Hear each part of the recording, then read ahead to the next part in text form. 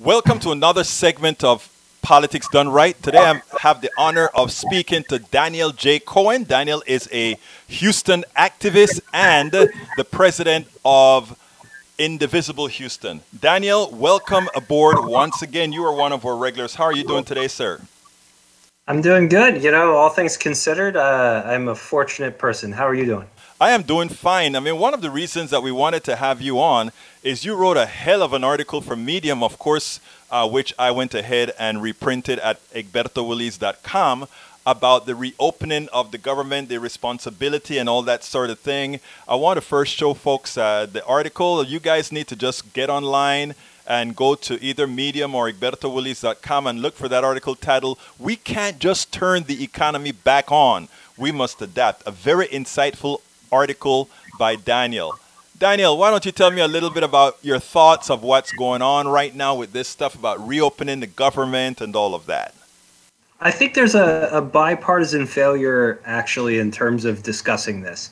And I think that it's intentional on one side, and I think the other side's getting duped. So let's talk a little bit about what an economy is. An economy is when you have trade. In modern terms, it's usually tethered in some sense to a currency, right? So if you resource supply, there's a demand, I trade a resource for currency or vice versa, that's what an economy is. And it's not that much more complicated than that in terms of a baseline of what an economy is. So when we say the economy needs to be turned back on, I say to myself, well, I don't think that the economy ever got turned off. You can't really turn an economy off like with a. It's not like you pull a ripcord and the thing either moves or it doesn't move. It's not a lawnmower. It's, it's constant trade that's going on. So, is the economy off? Well, I mean, there's still trade. You're still, people, if you watch TV, if you've got a TV and you can turn on cable or whatever. So you can't really turn the economy back on like it's a lawnmower. It doesn't start with a ripcord. So I say, is the economy off? Well, you can't really turn it off. So the answer is no. If it were off, like if you actually had no economic activity or anything like that, the way that would work is a lot different than this. People wouldn't be able to turn on their TV and see commercials or anything like that. There wouldn't be people who had deliveries of food to their house and stuff like that. There'd be people who are trying to figure out, like even a step below this, right, would be people with wheelbarrows full of currency that was hyperinflated, that they were taken to a market 15 miles away or something like that. We're not even where that is, right? So there's still stuff that's going on. What people are really saying is that a lot of people are out of work, that we have high unemployment, that we've had a lot of people's retirements take a hit because the market fell, and that things are bad, right? And that generally speaking, the economy is not in good shape right now because we've had this event that has been largely mismanaged and partly leveled at us by nature or whatever. So what all of these politicians are doing right now is falling in line with what the White House wants us to say, which is, hey, the economy's off, we got to turn it back on, which is a code word for end social distancing so that people can go back into movie theaters and things like that. That's really what they're talking about when they say reopen the economy, is allowing people to come back together physically, which of course we know is really, really bad when it comes to the COVID issue.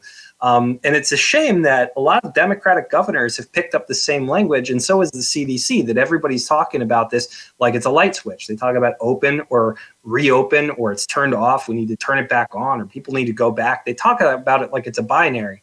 And it's very, very dangerous to do that. And that's really, if I could stress that more than anything else throughout our conversation, is when you hear somebody say, turn it back on, or it's turned off, or we need to get people back, stop thinking of it as a black or a white. We need to be adapting our economy in the meantime so that we can bridge where we are now to what it will be like as we come up with all of the medical adjustments that we need to come up with so that we can come out the other side of this. There was a survey with Chicago economists, it was a survey conducted by Booth in Chicago of economists from leading institutions around the United States, and 100% of them said, if you reopen businesses that should be closed too early, you get worse medical outcomes and you get worse economic outcomes.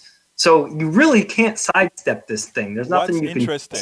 Not to cut you right there, I want to interrupt for one reason. Japan has just found that out, because Japan has come back worse than it was in the beginning. But here's the interesting thing, and I want us to get back on this subject. But you opened the door for a very important statement. You said that we are being played. Always seems that when we talk about narrative, that the Democrats allow themselves to get played by the narrative. Can you explain why that is? I mean, we got played by throwing the baby out with the bathwater. We got played by throwing grandma off the cliff. When we are the ones who had we always have the narrative of humanity.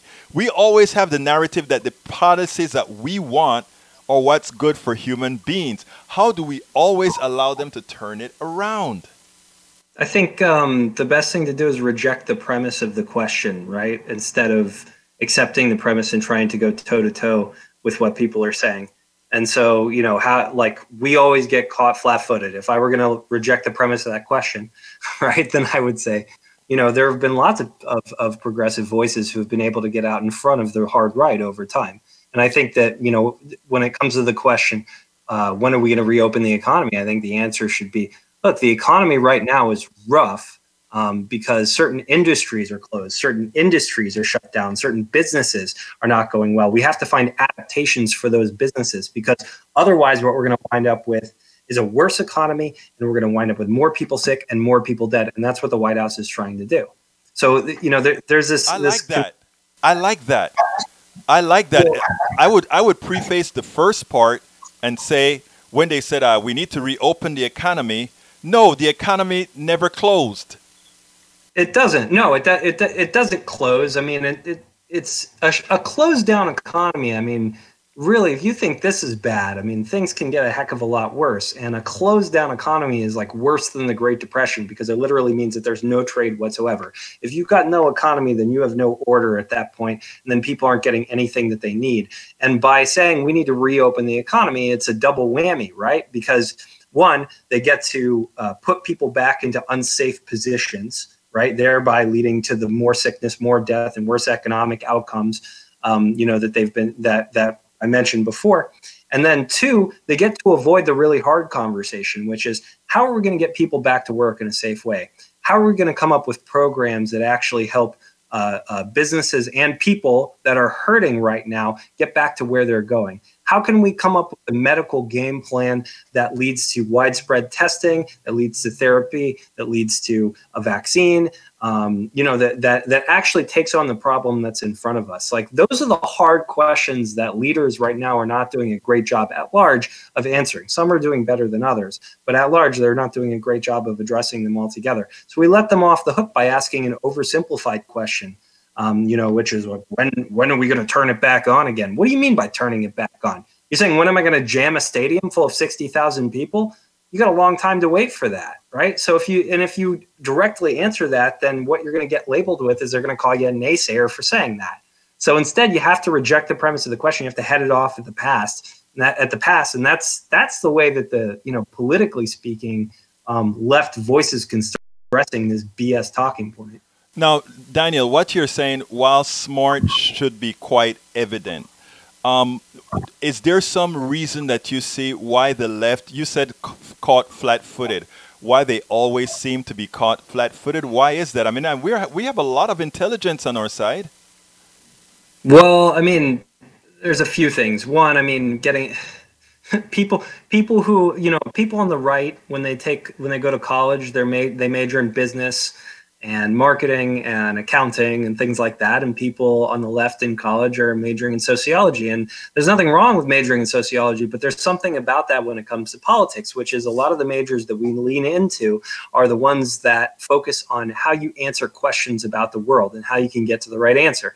And when you're in a major like that, then you're going to talk in a more complicated way because the world is complicated and the challenges that you face are complicated. Whereas if you're in the realm of business, you're trying to figure out how to put your unique selling proposition in 8 words so that you can sell whatever product or service it is that you're trying to move out the door. So there's something about the nature of it too, and the nature of the field and the nature of sort of the skill sets that people are going into. I've long been a proponent of people on the left learning how to think in terms of power resource structuring, project management, and kind of understanding how power resources move around, because I think that they can do a little bit better. The other the other piece of that, though, is that you know, we don't speak in sound bites, right? Like that's the short version of it. We don't really speak in sound bites. We're trying to solve the problem, and the problem doesn't get solved in sound bites because complicated questions require complicated answers, and complicated answers are longer than an 8-second sound bite, and that's the way that it is. But you also have to realize the arena that you're in a given moment. And if you're inside of the political arena, then you need to adjust yourself and kind of move it that way. The strongest actual like left voice in terms of somebody turning things into sound bites that are effective is Bernie Sanders. I would love to see that sort of power resource thinking move to the rest of progressive voices, which includes a lot of people who are big Bernie Sanders supporters, to really kind of pick up where he left off and use that. And it's not just about language and communication. It's also about what strategy you take on. I'm gonna throw this. I'm gonna kick the hornet's nest here because I realize I'm on Politics Done Right. So I imagine somebody will take issue to this, but I'm gonna say it right. I work with third party and independent voters all the time, right? You want to mess around on, or you want to push on ICE abolition, and you want to work together on all this other stuff. There's lots of ways that we can collaborate and work together. The problem is a lot of the talking points surrounding a third party strategy for this year were used in the year 2000. I mean, these are completely outdated. The Green Party didn't have its stuff together as recently as 4 to 6 years ago. Their website date. And so they're not thinking in terms of power resource management. They're just thinking about it like it strikes me as an art project, or like they're out of touch with how power resources actually move. That's not an endorsement of the center. You know what I think about them. A lot of the policies they're pushing are really bad for working class people. And so I don't support that either, but you have to show people a way forward in terms of strategy. So to tie it back to the original point, why are people getting caught flat-footed? Because they don't think about it in terms of a power game. They don't think about it in terms of fighting. They're thinking about it in terms of the world that they want to see. And while that is useful for answering the big questions, you got to be able to change your feet and kind of shift modes depending on where you are. Absolutely. So then you just made an important thing. You want to, in effect, you want to change the paradigm of discourse that we use right now. And in order to do that, we have to have a learning proposition. I know you've been actively working on that with the kind of people you bring into Indivisible Houston. I know you've had trainings on how to reach different population sets, et cetera, et cetera, et cetera. How can you grow that? How can we expand on that so that these terms like opening the economies, these terms as throwing mommy out with the bathwater, all these different things that they are very effective of doing. How do we do that en masse? I know independent media is one way. Coming on here and telling your story is one way. But there ought to be another way to actually train leaders to become the Daniel Cohens, the Nisha Randalls of this world. I mean, I think that there are some good trainings out there that are working on some of that. I do think that we need to make them more accessible.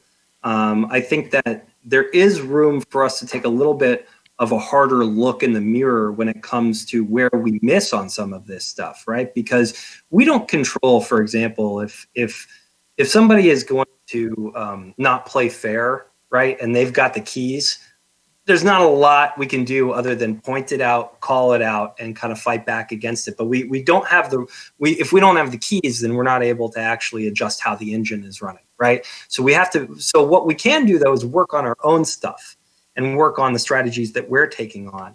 And I think that it's back to old school organizing. I need to stop you a second because you are a professional activist. You know all the works is. I think you need to explain to folks when you say why we have to work from within our clique, if you will, because we don't have the keys. Explain what you mean by we don't have the keys.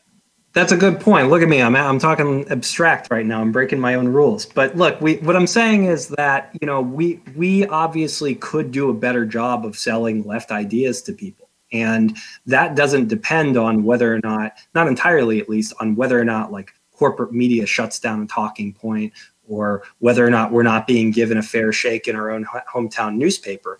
If we do a bad job of selling our ideas, then that's on us, right? Like if we use the wrong pitch, that's on us. If we're pushing people away, that's on us. If we can't build coalitions because we're so angry about this one thing that we can't find a way to work over here with somebody on something else, that's kind of on us. So there are certain things we do have to take responsibility for. It's not a matter of pull yourself up by your bootstraps style responsibility, but it is a matter of making sure that you're continuously improving. Because if you're always saying, this person stopped me, this person kept me from doing this, it's whatever entity you want to pick, whatever it might be, it's Cuomo, it's a DNC, whatever it is, then you never take a moment to look internally and say, well, how can I do this better? How can I actually get the word out a little bit better to other people? The less that we spend focusing on the talking points of the opposition and of the people who have goals that conflict with ours, and buying it, then the less we're going to be buying into their frames and buying into their limitations. So we definitely need to kind of look inward and think, okay, how can we do a little bit better? What kind of trainings can we set up? Where am I falling short in terms of reaching out to communities that I'm not necessarily connected to, particularly in a time when I can't physically go to another part of town very easily, and certainly can't go and talk to people I've never talked to before or knock on their doors. We really have to kind of look inward on a lot of that stuff and figure out how we can be a little bit better about it, because repeating the same song over and over again, I mean, if for the next 7 months, the left spends, several hours a day, like hammering away at the DNC without any forward momentum, we're going to have missed a huge opportunity to make progress, and the kind of opportunity to make progress that Bernie has been talking about throughout his entire run, and that Elizabeth Warren has talked about for a lot of her run as well.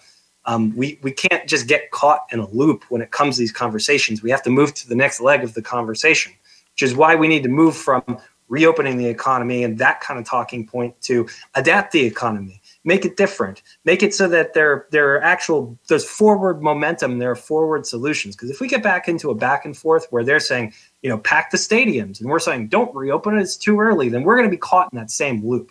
I think just being conscious of these communication loops can go really, really far, and think to yourself, what can I do to actually improve the way that I advocate or what I do on a regular basis? I love that. I had a show, I think it's 2 or 3 shows ago, where that is pretty much what I've said, and not what I've said. It's a sort of a parallel thing where I said that COVID-19 presents an opportunity for us, because a lot of things we're going to be building from, I don't want to say building from scratch, but building to where it wasn't before. We have input into how this is going to be built. So therefore, let's create the map. Right now, we have a whole lot of lobbyists in town. They are trying to create it in their favor, the way it's going to run for them. We have an opportunity now to push that out the way. And I love the way you said that. In other words, don't talk about it's too early to open the stadium. Talk about how are we going to open the stadium. Don't talk about, that we can't afford this. Talk about why we need to afford this and why the money is there to afford all these different items. Don't talk about and that's what those are the things that I'm trying to put out lately, and that is, let's be the ones leading the conversation. You do a great job, especially in healthcare, because I know that's my pet peeve, yeah. But it really is. It's a great example in terms of rejecting the premise of the question, right? Is that they say, how are you going to pay for it? You want to see how we're paying for it now? Why don't you turn on any news station, and they'll tell you all day how we're paying for it. We basically put somebody into a meat grinder, and then what comes out the other side of that is the economic outcome, right? Which is decide not to pay for their treatment, and so we get a dead person for it. But at the end of the day, to even further reject the premise of the question, our healthcare system is more expensive because of the current model. The way that we would pay for it is by adjusting to a new model that allows for everybody to get care for less money overall, because you have a single pool. So you want to know how we pay for it. We change away from this stupid system that gets nobody care for exorbitant fees. I mean, where we are right now is absolutely not a system that we should support. So we should move to a system that's going to cost less money. And they say, well, where are you going to come up with the money for that system? And you say, I don't know, maybe we should use some of the resources that we just wasted over here. It's going to cost less money. So you ask, pay for it. I don't know. How do you afford something that costs less? You spend less money on it. It's not a complicated question. But what's even better about it is you get better health outcomes out of it. You have a more dignified system where people are actually able to live, and you can recognize their humanity. You get better quality of life out of it. Nobody's digging for coupons online. Trish Robinson, the wonderful Indivisible Liberty County organizer, founder, said the other day that she asked, she said, hey, this is a $900 prescription. I saw there was a coupon for it before. Do you think there's one available? And they said, look, the pharmacist is like, yeah, I don't know, check the website. You might see another one. She looks on the website. There's a coupon for it. She uses a coupon. She gets it for free. If she had never asked the question, she would have paid $900. $900, yes. So, how is Trish Robinson supposed to afford that? How is somebody who doesn't know where the coupon's supposed to afford that? You want to ask me how we can afford it? How can anyone afford this brutal, exorbitant? Inhumane. It's entirely inhumane. So, yeah, the way you do it with healthcare is a great example of how you can kind of change the frame, but it's every single issue. I'll give you another one right now. We are currently seeing the biggest drop in carbon emissions. Oh, yes. In years, right? We're seeing this enormous drop in carbon emissions.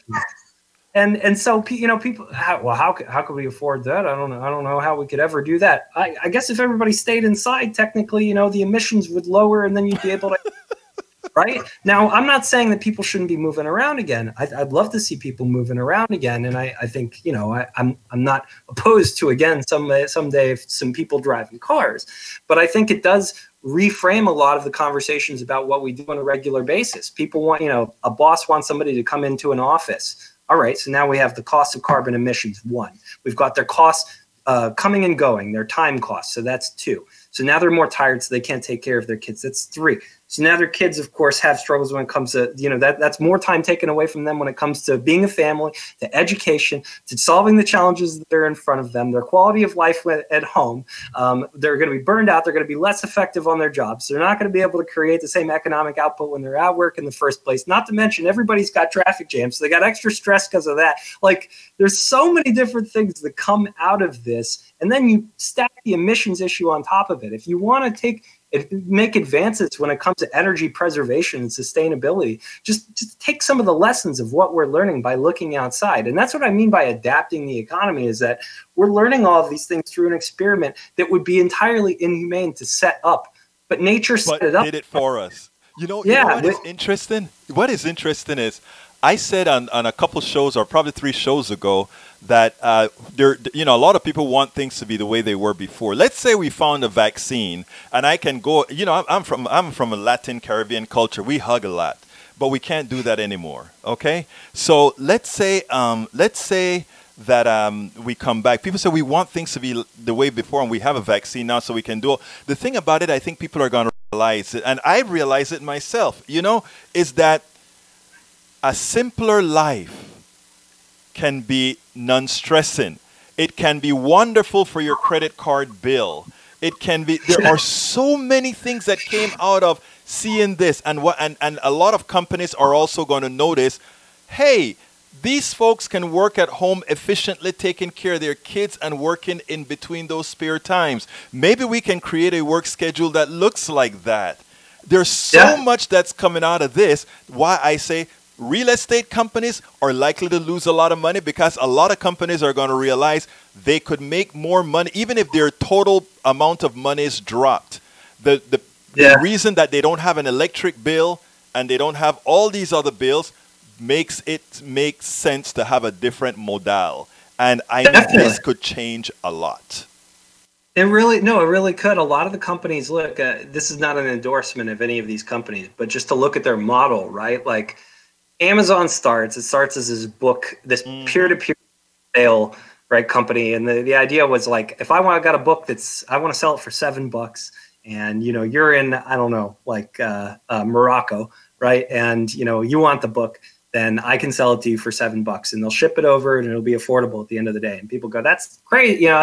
What are you, out of your mind? You'd never be able to get it for that cheap. That's a logistical issue. Logistical issues can be solved, right? If your biggest problem fiscal issues, you can kind of figure them out, because you figure out how to move things, and then you make them cheaper, because usually there was some glut that was built in. That's how you see rideshare programs. That's how you see Airbnb. That's how you see some of the office share programs now that are out there, which are basically Airbnb for offices. Of course, they're probably not doing well at the very moment, because there aren't people having meetings face to face. But the point is that people made a lot of money just saying, why would we do it this way to begin with? Before. Exactly. So I mean, now there's definitely, there's no reason for us to just like cling on to the world the way that it was before, because, well, so people were already thinking of doing things differently than they were doing before. So they're thinking about overcoming these logistical challenges as before. So now that some of the things that we saw in front of us have been reduced or have been narrowed, right? Or the way we think about it has been shrunk a little bit. Maybe you don't go out and see live music, right? You don't go out to a bar and you order a beer and watch your favorite band, but instead you got a six-pack at home. You're streaming or something like that. There's a guy named DJ Mel who's been like running living room sets, and people are dancing in their living room and stuff like that. It's not going to be forever, but it's certainly a way that it's going to be adjusted for a while here. So we need to be we should always be thinking proactively about how we can change things and make them better anyway. And this is an even more important time to do it. So instead of getting stuck in this old mindset that's a flawed mindset of like, well, how do we get back to there? We should be thinking, all right, well, where do we go from here? Where do we go forward? What's going to change, and what should that look like? Daniel, isn't that the definition of progress, the first part of progressive? Absolutely. Yeah. Thinking of a different way to do things and moving forward and finding progress. It's always best if you can find a way to combine the timeless concepts with the new ideas and how to implement them, then you get the best policy. That's it. I like the way you said that. The timeless with moving forward, because there are in fact things that are timeless and moving forward. Daniel J. Cohen, premier Houston activist and president of Indivisible Houston. It's been my pleasure to have you on Politics Done Right once again, sir. I think it's an honor to have young people like yourselves doing the kind of work that needs to get done to move us forward, sir. Well, it's a pleasure to be on your show, man, and thank you for being a member of the Free and Independent Press. I always thank you for that, and I always appreciate it, Egberto. Thank you very much, Daniel. I'm Egberto Willies, host of Politics Done Right, an independent news program. I post several news videos of interest every day. I ask you so kindly to subscribe to my channel, and please leave me some comments. Thank you very much.